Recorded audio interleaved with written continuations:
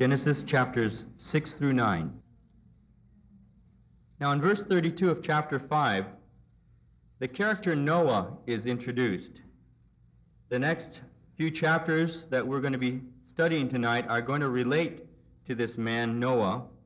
And in verse 32 of chapter 5, in reference to Noah, it says Noah was 500 years old, and Noah begot Shem, Ham, and Japheth. So in we go into chapter 6, beginning with verse 1. Now it came to pass, when men began to multiply on the face of the earth, and daughters were born to them, that the sons of God saw the daughters of men, that they were beautiful.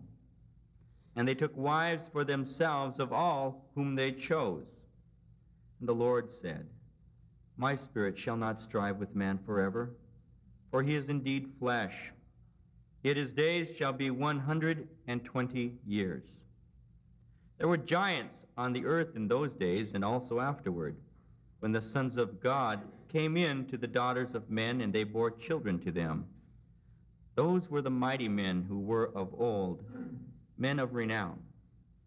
So we begin right away with an interesting controversy. Who were these sons of God? Who were the daughters of men? There are two basic views.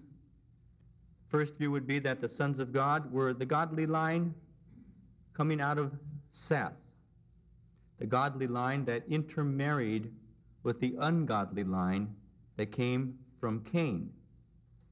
And there are many men who believe that that is the proper interpretation of this, and I was taught that particular interpretation in Bible college at Biola. There's another view, though, and that view is that the sons of God were angels who took upon themselves human form and intercoursed physically with women and produced an ungodly line that were judged at the flood. I really don't have a preference to either view. I believe that there are pros and cons to both of them. I believe that the result, though, of this particular intermarriage was an ungodly offspring that required judgment from God. And that's the real issue here that we're dealing with in chapter 6 at the beginning. It says, It came to pass when men began to multiply on the face of the earth, and daughters were born to them, that the sons of God saw the daughters of men, that they were beautiful, and they took wives for themselves of all whom they chose. Part of the strength of the argument that it is angelic beings who have taken upon themselves human form is the fact that in verse 2 it says that they took wives for themselves. In the Hebrew, that's a very strong phrase. What that literally means is they forced women unto themselves. They took them unto themselves. They forced them. You see, the word wife doesn't have to be translated wife. It can also be translated just woman. And when it says took, that's a forceful word. And so this gives strength to the belief that perhaps these were angels who took unto themselves these women because they saw them to be beautiful. And it would give reason, and I believe that there are many godly men who believe that, and with good reason believe that they were angels indeed. We know that in cases of demon possession, there are very many instances, if you were to study it at all, from reputable sources, none of these thrill-a-minute books, that come out, there's always somebody who will write a thrill-a-minute book about demons because we're so interested in them. I'm talking about reputable sources. If you look into something where a man has a real reputation of being a scholar in the Word of God and somebody who's not given to emotionalism or that which is the common trend in the time that he's writing, I think you can find that there are many instances recorded where young ladies who have been demon-possessed have spoken of having sexual encounters with demons. There's a well-documented case that took place in the Philippines in the early 50s that even Life magazine was involved with, where there was a young Filipina girl by the name of Clarita who was demon-possessed, and a man by the name of Lester Sumrall went down there and dealt with this particular case of demon possession, and part of her testimony when she was delivered was that these demons were actually having sexual intercourse with her. Clarita was a prostitute, and you can look and see that there's a very distinct possibility that this can occur, and that there are impure demons who can have physical relations with women. The result, though, of this is that God makes a statement. In verse 3, he says, the Lord said, my spirit shall not strive with man forever. That word strive is a Hebrew word that means bear up with or bear with. In other words, I can't take this much more. My spirit shall not bear with man forever or strive with man forever. For he is indeed flesh. He's carnal. He's sold out into sin. He doesn't desire the ways of the Lord. This man is sold out to do his own thing, and I'm not going to bear with him much longer. As a matter of fact, God says his days shall be 120 years, and God gives mankind 120 years space. Now, in this time, Noah is about 480 years old. You see in verse 32, the reason I turned you there is note that he was 500 when he had Shem, Ham, and Japheth. He's approximately 480 years old in the writing of this particular passage here, and I believe that God gave mankind 120 years space to repent, because we're told that Noah was a preacher of righteousness, and that he built an ark, and that ark was a visible demonstration of judgment coming on to mankind. I mean, we'll get into some detail in a minute, but as an introduction, he was building an ark, which is a chest, incidentally. It isn't built like a boat, like some of the pictures you've seen, but it's a chest, and I'll describe that when we get to the description of the ark.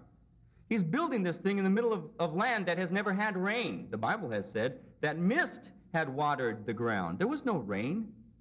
For 120 years, there he is, beating on this ark. And his friends and neighbors are walking by, and they're seeing this man in the middle of nowhere building this gigantic ark, and they're laughing at him. But it's a visible testimony to judgment. Judgment is something that the world does not comprehend. I taught on the tribulation today. The world will laugh at the concept of a tribulation. They laugh at it. Oh yeah, sure, God is really going to judge the earth. He's been saying that for thousands of years, and he hasn't done it yet. And they scoff. They were scoffing in the time of Noah. Noah says it's going to rain. They say, what's rain? So what's judgment? Well, what's judgment? And they're not really open to what God is going to do. But Noah was a preacher of righteousness, and I'm certain that he made it plain that God was bringing judgment. And unfortunately, the only people who were saved was his family. He goes on and says in verse 4, there were giants on the earth in those days, and also afterward, when the sons of God came into the daughters of men, and they bore children to them. Those were the mighty men who were of old, men of renown. And these mighty men were evil offspring, because you see in verse 5, then the Lord saw that the wickedness of man was great in the earth, and that every intent of the thoughts of his heart was only evil continually. Now God had been seeing everything up to this point and saying it's good. Remember his recording in Genesis 1. He saw and it was good. Now he sees that it's evil.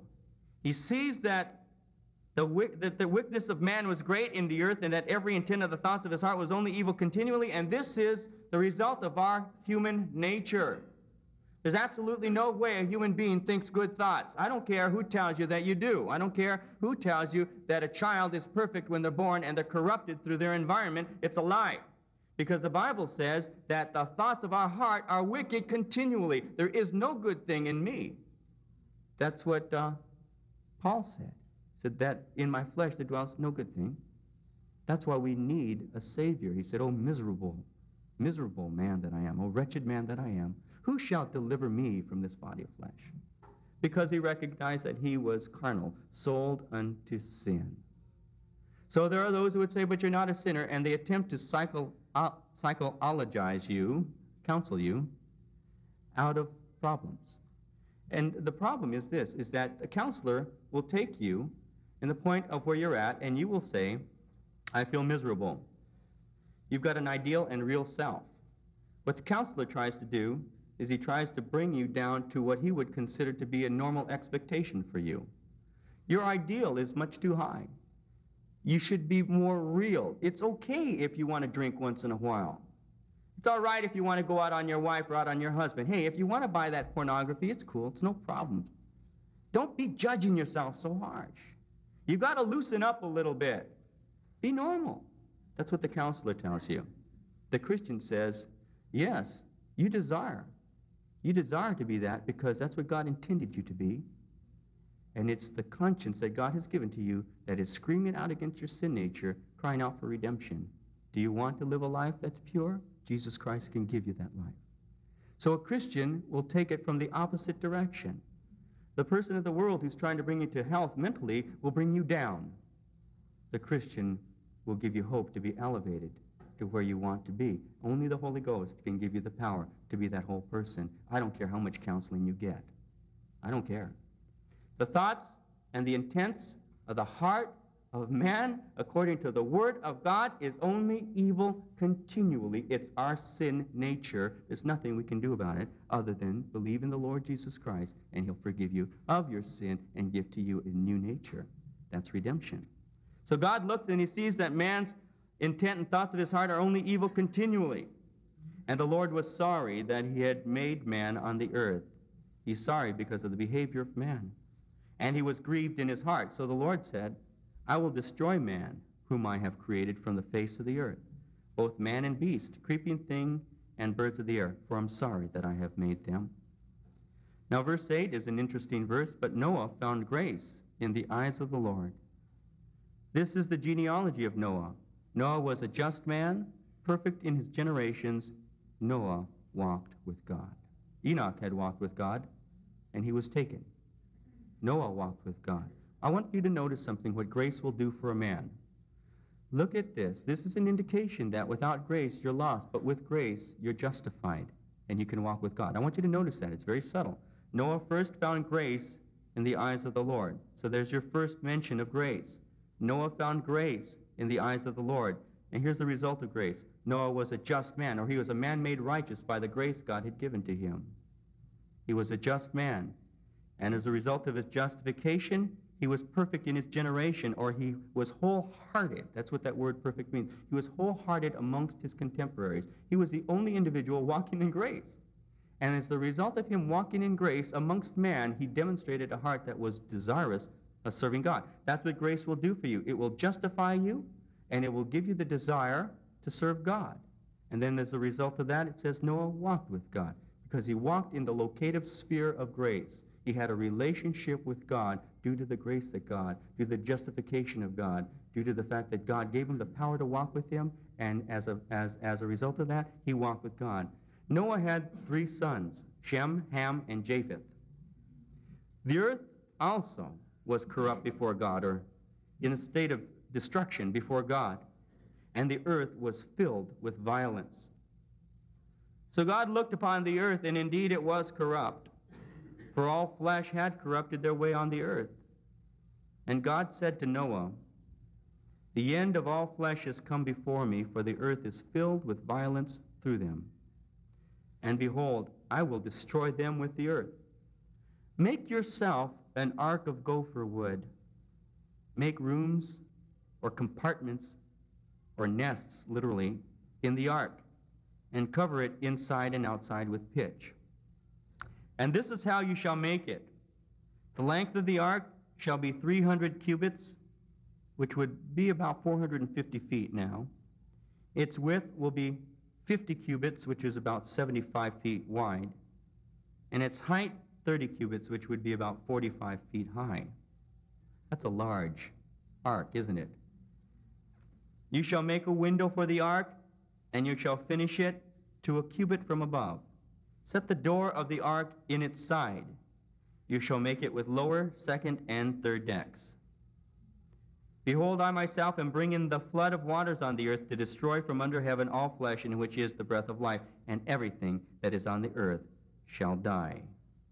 But I will establish my covenant with you, and you shall go into the ark, you, your sons, your wife, and your sons' wives with you. The ark. The ark was a box. It was a chest. Literally, that's what that word ark means. It was a chest. It was a chest that was 450 feet. Now, this is only if you use what was the basic Hebrew measurement of 18 inches per cubit. See, the lowest estimate would be 17.5 inches per cubit. 18 was the average. And so we figure it out at the cubit as being about 18 inches. So we can approximate that. And we can say it was approximately 450 feet long, which is a football and a half long, a football field and a half long. A football, that would be kind of small. Football field and a half long, and about 75 feet wide and 45 feet tall. It was a square box. Now, there have been scientists who have checked this out, and they have realized that if you were to use those measurements, something like that could be tipped to a 90-degree angle and not tip over. It could remain stable. Now, we know that God kept it stable anyway, but just through scientific computation, there has been discovered that you could, according to those dimensions, in its displacement in water, it can be lifted up to a 90-degree angle without tipping its contents over or flipping over. So that would mean that it could handle very large waves. Now, the cubic tonnage of that is incredible. It could have over 1,400,000 cubic feet of goods, 1,400,000 cubic feet minimally. That means you had space in this thing for 125,000 sheep. That kind of gives you an idea how big it is. As a matter of fact, one of the largest ships that ever was built was a ship that was 680 feet long, and the ark, according to its dimensions, could have held over 1/3 more materials than the largest ship that man's built up to that time, which was 680 feet long. That's a pretty big ship. The ark was much bigger. And so it could hold the contents of 522 railroad boxcars. I'm only giving you this just to tell you how big that thing was. I mean, people say, well, how big was the ark? Oh, really? It could hold all those animals? Sure. Well, this thing was enormous. And what it was taking was the specific parents of all the offspring. So it was taking a dog, but it wasn't necessarily taking 2 of every kind of dogs there are. It was taking 2 dogs and 2 cattle, 2 horses. Not all the different kinds of horses, but 2 of each, which from those original parents sprang out all the varieties that we have now. So this was an incredibly large boat. It didn't have any rudder. It didn't have any mechanisms for steering. It was built just to hold cargo. The cargo was all the living animals that breathed. It had a window on the top of it that would let air in, and you surely would need that with all those animals. And it was enormous. And God made the statement in verse 17, I myself am bringing the flood of waters on the earth to destroy from under heaven all flesh in which the breath of life is the breath of life. Everything that is on the earth shall die. Now, in every major civilization, there are stories of the flood. The Chaldeans or the Babylonians have their myths of the flood. The Phoenicians, the Phrygians, the Syrians, Persians, Indians, Cherokees, Mexicans, the Fijians from the Fiji Islands, and the Greeks all have stories of the flood. Now, there are those who would say that it was a local event. I do not believe it was a local event. It was an event that took place over the entire world. And we'll see this in a minute.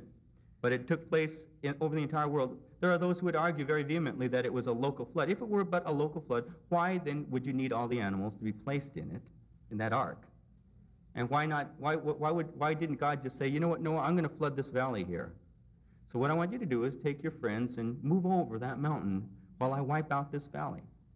God didn't say that. God said he's going to wipe everything out. He said, behold, I myself am bringing the flood of waters on the earth to destroy from under heaven all flesh in which is the breath of life. And everything that is on the earth shall die. But I will establish my covenant with you. And you shall go into the ark, you, your sons, your wife, and your sons' wives with you. And of every living thing of all flesh you shall bring 2 of every sort into the ark, to keep them alive with you. They shall be male and female. Of the birds after their kind, of animals after their kind, and of every creeping thing of the earth after its kind, 2 of every kind will come to you. Notice that, will come to you. Noah didn't go out looking for the animals. They came to Noah. You see these movies with Noah walking out like this little pipe, and all these animals falling. In the Bible, I think they have that. You see Noah walking, blowing this little pipe, and all these animals falling out. That's crazy. What it was God brought them to him. And you shall take for yourself of all food that is eaten, and you shall gather it to yourself, and it shall be food for you and for them. Thus Noah did, according to all that God commanded him, so he did. And the obedience of Noah, we will see, is resulting in his salvation. God spoke to him and said, I'm going to bring something upon the earth that no man has ever seen. I'm going to bring a flood, and I'm going to wipe out everything. But I want you to build this gigantic chest, and in that chest I want you to put a door, and I want you to put a window. I want you to make it with 3 levels. And I'm going to bring all these animals to you because I'm going to open up the floodgates of heaven and I'm going to wipe out mankind. You don't see Noah arguing about it. So, well, what is water, Lord? I mean, coming from the sky? You don't see an indication. What you see is obedience. And the obedience of Noah resulted in the salvation of Noah and his family. Then the Lord said to Noah, come into the ark, you and all your household, because I have seen that you are righteous before me in this generation. Now you shall take with you 7 each of every clean animal, a male and his female, 2 each of animals that are unclean, a male and his female. Also 7 each of birds of the air, male and female, to keep the species alive on the face of the earth. For after 7 more days I will cause it to rain on the earth 40 days and 40 nights, and I'll destroy from the face of the earth all living things that I have made. And Noah did according to all that the Lord commanded him. So he brought 2 of the unclean animals and 7 of the clean. The reason he brought 7 of the clean is he kept 1 for a sacrifice that he's going to make once he lands on dry earth. Now imagine what it would have been like to be the 7th animal that was clean. Now you look to your side and there are 3 pair of doves, but you're the only dove without your wife. And you start wondering, why is this? It's because you're going to be sacrificed at the end of the trip. Isn't that nice?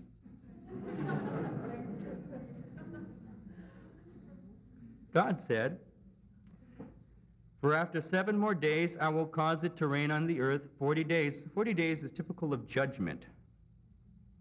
On the earth 40 days and 40 nights, and I will destroy from the face of the earth all living things that I've made.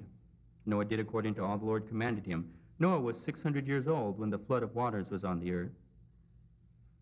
So Noah with his sons, his wife, and his sons' wives went into the ark because of the waters of the flood. Of clean beasts, of beasts that are unclean, of birds, and of everything that creeps on the earth, 2 by 2 they went into the ark to Noah, male and female, as God had commanded Noah. And it came to pass after 7 days that the waters of the flood were on the earth. In the 600th year of Noah's life, in the 2nd month, the 17th day of the month, on that day, all the fountains of the great deep were broken up, and the windows of heaven were opened. And the rain was on the earth 40 days and 40 nights. You see, as I was explaining to you in the beginning of creation, God had separated the waters underneath from the waters above. There was a gigantic water belt that at one time surrounded the earth, and it was a belt that had created a greenhouse effect over the earth that shielded the earth from radiation, cosmic rays, which caused the longevity to be possible for mankind to live long lives. It created a perfect environment with no windstorms or dust storms, perfect environment completely because of this water belt. But what God did is he just perforated that water belt and let that water fall upon the earth. And it completely covered the earth with water. There were waters underneath that were broken open and came spurting up to the top. The windows of heaven were opened and it poured down, and the rain was on the earth 40 days and 40 nights. On the very same day, Noah and Noah's sons, Shem, Ham, and Japheth, and Noah's wife, and the 3 wives of his sons with them entered the ark. They and every beast after its kind, all cattle after their kind, every creeping thing that creeps on the earth after its kind, and every bird after its kind, every bird of every sort. And they went into the ark to Noah, 2 by 2, of all flesh in which is the breath of life. Now, God didn't wipe out all the fish unless they got wiped out in the turbulence, but specifically was dealing with those that breathed air. So those that entered, male and female of all flesh, went in as God had commanded him, and the Lord shut him in. And I've shared this before on Bible studies. God shut him in. The ark is typical of Jesus Christ, and how there is only one door in the side of that ark to enter into safety. And Noah and his family entered into the safety and protection of God by entering into that one door. There weren't several doors for him to go in. Well, I'd rather climb at the top, or I'd rather go on the back. It was one door. God said, make one door. And there was but one door for him to enter into safety and protection and salvation. It's a type of salvation in Jesus Christ today. There aren't many ways to God. There's one way, one door. It's the door of Jesus. He called himself the door, and we enter in through him. And as I look at this, I also think to myself, what would it have been like to have been Noah? Why is it necessary that God should have shut him in? I believe because Noah could very well have been tempted to open the door up, had he control over it. How would you have felt if your friends and neighbors were clawing at that door, screaming, and you could hear the babies crying, and the terror of the people, realizing that judgment indeed has come, and they were too late. I believe that in human weakness, without God's sight, I would have opened that door and let sin into the ark. Let sin that had been preached to for 120 years, the righteousness of God and his judgment. I think I would have allowed it back into the ark. God knows better, and God closed the door. And I can imagine Noah with his hands over his ears, hearing the screams and the cries of people as they're clambering upon each other, trying to open that door, forcing it open, and it would not open because God shut him in. This is what motivates us to preach the good news of the gospel of Jesus Christ now, because judgment is coming. The Word of God teaches that. And there will be a day when that rapture occurs, when people will run to those churches that they had heard all those messages in and find them empty, except for the unbelievers who used to sit and warm the pews. They'll be there, and they'll be crying, and they'll say, we lost out. This is why it's so important to find Christ now. Now the flood was on the earth 40 days. The waters increased and lifted up the ark, and it rose high above the earth.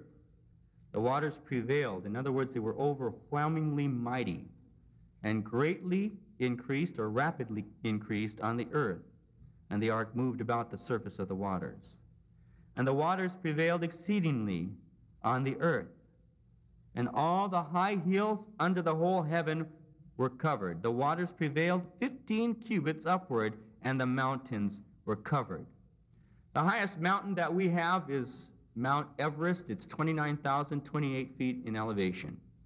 Dan and I looked that up to make sure that that statistic was correct before I gave it to you. 29,028 feet high. Do you know that they have found in the Himalayas fossils 27,000 feet up? 27,000 feet up. They have found fossilized remnants. The waters of the flood rose to be 22.5 feet higher than the top of even Mount Everest. That's a pretty deep local flood.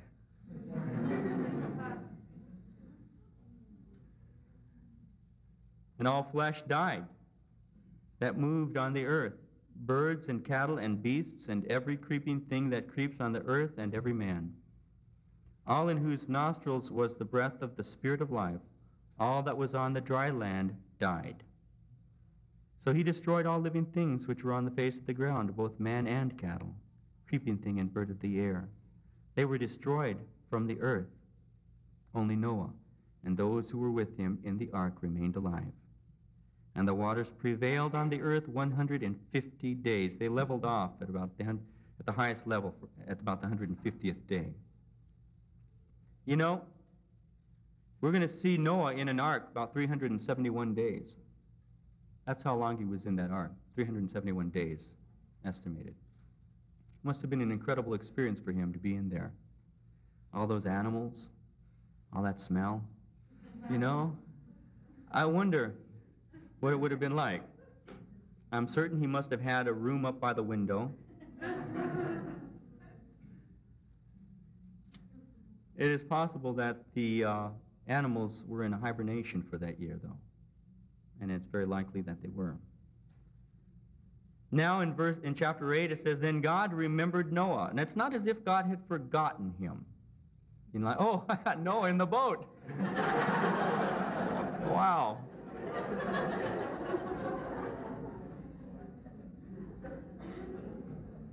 That's what is called a Hebraism. It means that God at that time began to act on their behalf. That's what it means when he says that God remembered him. He began to act on their behalf.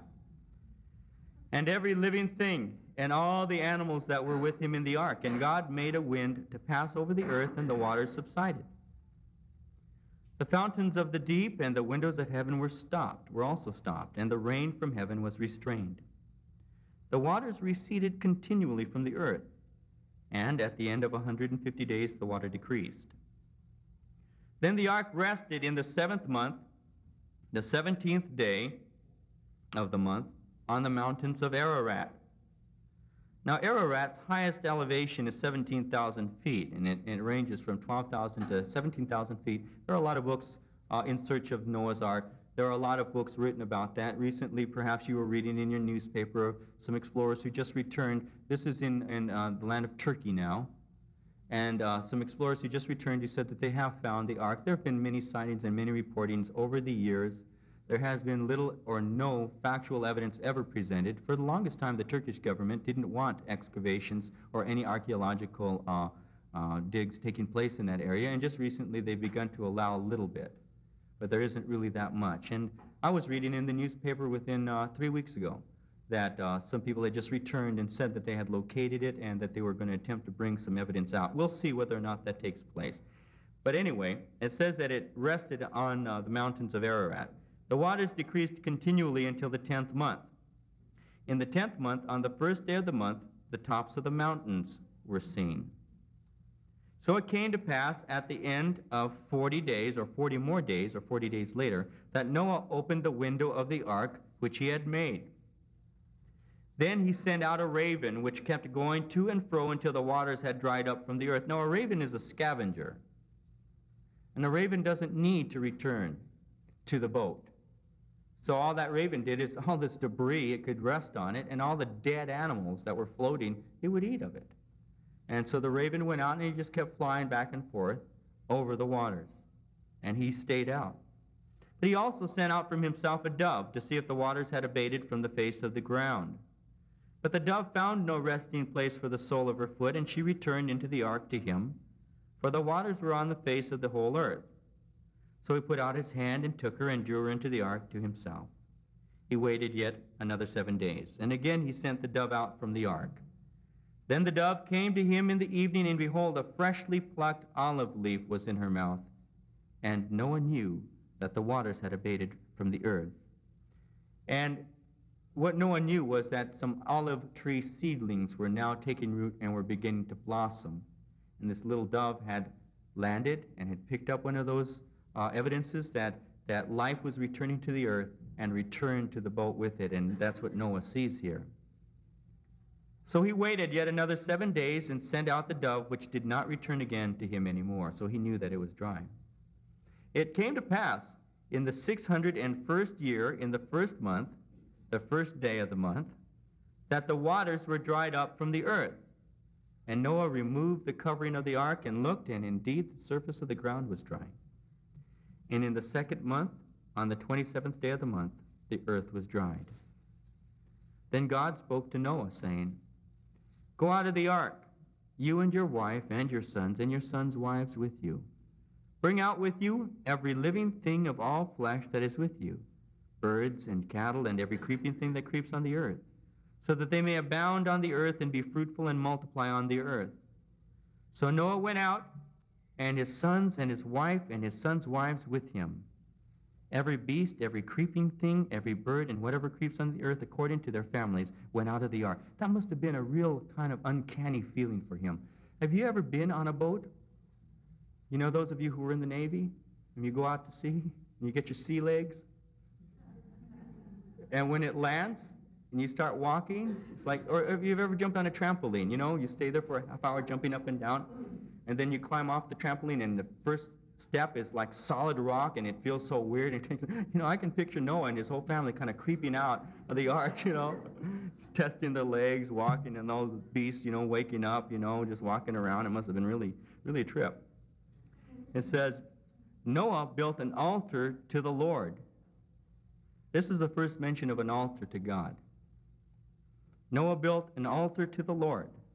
And he took of every clean animal and of every clean bird and offered burnt offerings on the altar. The offerings were to praise God and were a consecration of himself and his family to the service of the Lord. And it says, And the Lord smelled a soothing aroma.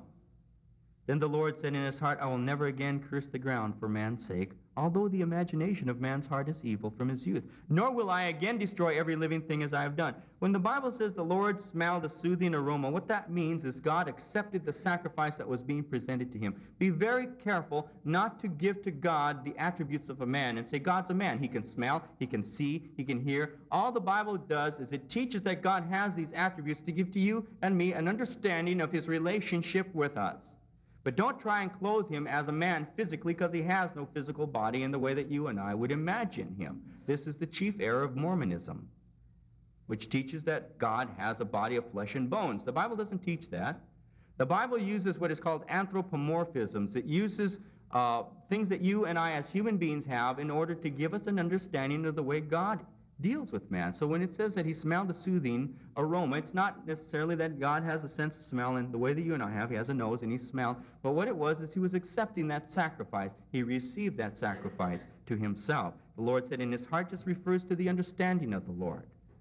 He said in his heart, I'll never again curse the ground for man's sake, although the imagination of man's heart is evil from his youth, nor will I again destroy every living thing as I have done.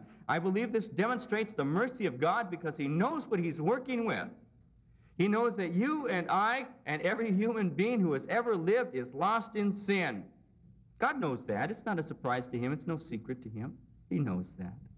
But we're not to despise his mercy or his patience with us.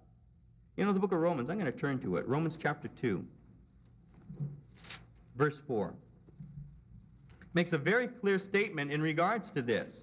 Romans chapter 2, verse 4.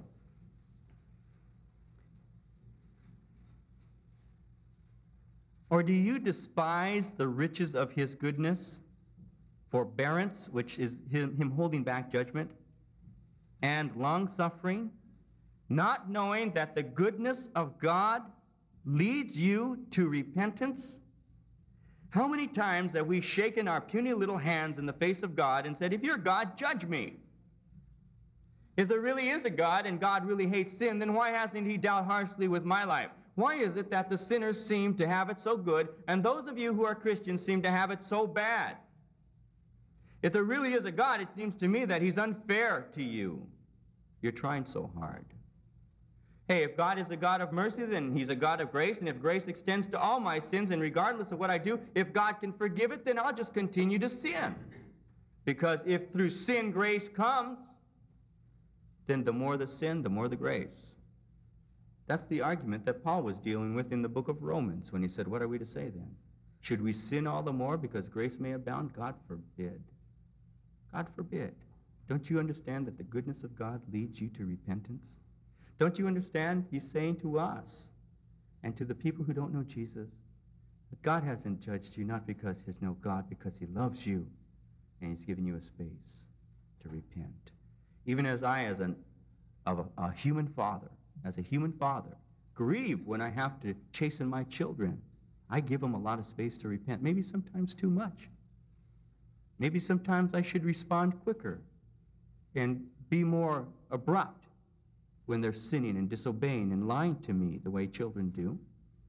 But I find myself holding back sometimes because of mercy, because I want to extend grace to them. We try and teach our children the principle of grace. My children were disobedient on one day, not that long ago. They're disobedient every day, but in this one particular time. My children were being disobedient, and they were not deserving of any surprises. We call them surprises when we take them to get them ice cream or something. They weren't deserving of them, but their mama took them and bought them an ice cream. And my son David said, we don't deserve this ice cream. He said this yesterday. Mama, we don't deserve this ice cream because I've been disobedient today. But you're giving to me a gift, aren't you? And Mama said, yes. David's 5. He's learning the concept of grace. Mama said, yes, honey, you have been disobedient. But Daddy wants to give to you a gift to show his love for you. Why is it then that we take God's grace to be so cheap when we should see it as being that which God uses to draw us to himself? If we really want judgment, then we just have to hold back because the day of judgment comes, and then we'll discover what it means to fall into the hands of the living God. And I don't want to do that. I am grateful to God that he shall make me to stand in his presence, because the entire creation shall fall when he says, bow down, worship me, call me Lord, because that's what I am. And so God said, even though, back in Genesis 8, even though the imagination of man's heart is evil from his youth, that he would destroy every living thing again as he had done. And he goes on in verse 22 and he says, well, the earth remains seed time and harvest, and cold and heat, and winter and summer, and day and night shall not cease. In other words, the earth will remain stable enough for man to be able to live on it again. Now, things have changed on the earth due to this flood. There are now larger oceans. There is less land. Temperatures have changed. There is no such thing as a water blanket anymore. So there's wind and rain and earthquakes and radiation pouring in, reducing man's longevity. He no longer can live to be 800, 900 years old. He's going to be reduced in his age now.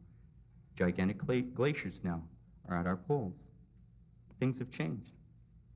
So God blessed Noah and his sons and said to them, be fruitful and multiply, fill the earth. And the fear of you and the dread of you shall be on every beast of the earth, on every bird of the air, on all that move on the earth, and on all the fish of the sea. They're given into your hand. In other words, beasts will no longer be submissive to you willingly. They're going to be afraid of you. Every moving thing that lives shall be food for you.